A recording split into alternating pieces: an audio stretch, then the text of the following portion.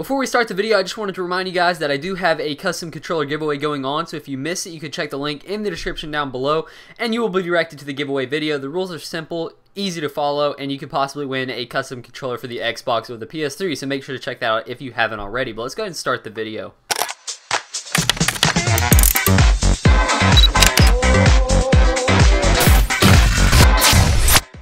Hello guys, what is up? It is Cameron here from Unexclusive Gaming, and today I got an interesting topic to talk about in this video. Today I'll be talking about the next Call of Duty game, rumored to be called Call of Duty Ghosts. So some interesting information came out today regarding the new Call of Duty game. It actually leaked on a couple different websites and in an advertisement. So as you can see on the screen, I'll put a picture. You can see that the Tesco Direct website, which is a UK company, actually leaked some box art of the game. It says Call of Duty Ghosts. It's the PS3, but they also have the Xbox image, so both of those will be on the screen. You can see for yourself. It has the Activision logo and the Infinity Ward logo, and clearly has the rating and Call of Duty Ghosts on there. And it's for both the Xbox and the PS3.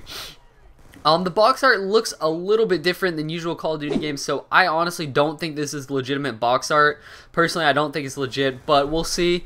It doesn't match the patterns of previous Call of Duty games. Like, the box art just looks totally different. So I don't think that this is personally the box art, but it's worth checking out. This could possibly be the official box art for the next Call of Duty game.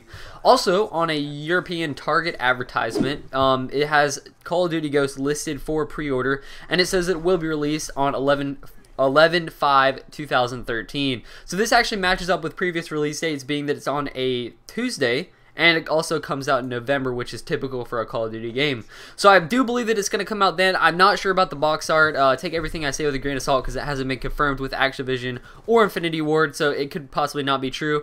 I don't think the box art is legit, just because I don't think it looks like previous Call of Duty games, but it could be, so you never know. Also, another interesting thing was there isn't a listing for the Xbox 720 or the PS4. This could be because those haven't been released yet, like there hasn't been an announcement date for those, or it can mean that the game is going to come out on the Xbox 360, PS3, Wii U, and then when the new consoles come out, it'll also come out on that. That could be the case, or it could be that they just haven't put the release date for the new consoles out, so they won't put it on the advertisements. But I thought this was interesting information. Let me know what you guys think. Let me know what you think about the game being called Call of Duty Ghosts instead of Modern Warfare 4. Personally, in my opinion, I think it's a good move, because Call of Duty 4 kind of sounds the same as Call of Duty Modern Warfare 4. So it sounds a lot better when they do like Call of Duty Ghosts. But I don't know.